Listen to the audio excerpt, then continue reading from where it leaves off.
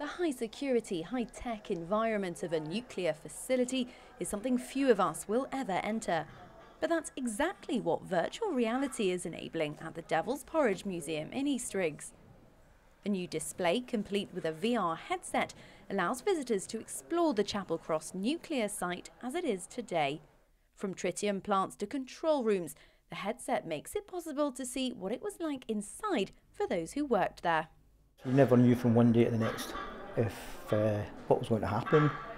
Generally, if it was running well, it all was quiet, but we did have times when the reactors had to be reduced in power or shut down for maintenance. The virtual reality, I think, is a fantastic thing. Commissioned in 1959, Chapelcross was initially built to produce plutonium for nuclear weapons.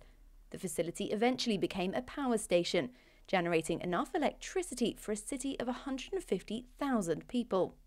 The plant employed 1,000 workers on shifts around the clock.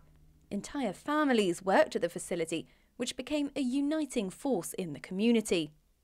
Tony Turner started as an apprentice at Chapelcross soon after it opened and worked there for 13 years. A most interesting place to work. You know, there was the technology of the future basically then. Each shift had their own shift dance. There was chess players, there was football competitions. The facility was decommissioned in 2004. 3 years later, cooling towers came down.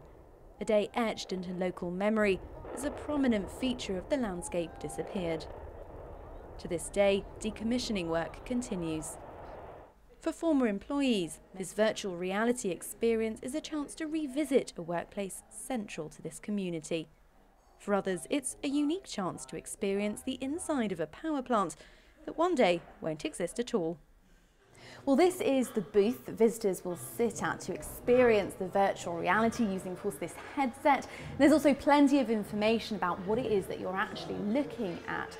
Now, the idea was to give visitors a real feeling of what it was like to be inside Chapelcross, and the whole thing was the brainchild of the collections manager here at Devil's Porridge Museum, Sarah Harper, who's joining me now.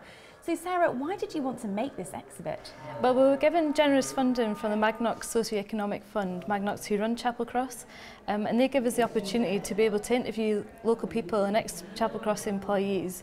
So I thought, why not get film inside Chapelcross to allow them to see where they used to work once again and to show their family members where they used to work using virtual reality. And how does it work when you're filming? I mean, first of all, pretty unique experience being able to film inside there, but how do you film something so that it can be virtual reality? Well, Brampton-based company VR Impact, they actually came along to the site with us, and you set up a tripod and it films the room, and then you move and it films another room. So we spent about a day at Chapelcross going around all the different places.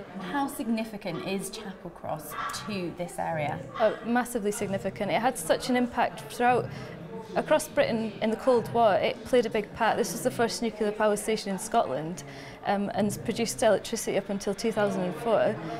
There were schools built and houses built, and there was so much employment in this area. It had such a massive impact on Annan. Well, the virtual reality experience is now a permanent part of the display here at Devil's Porridge Museum, and it's bound to attract a lot of local interest, but also interest from further afield as well.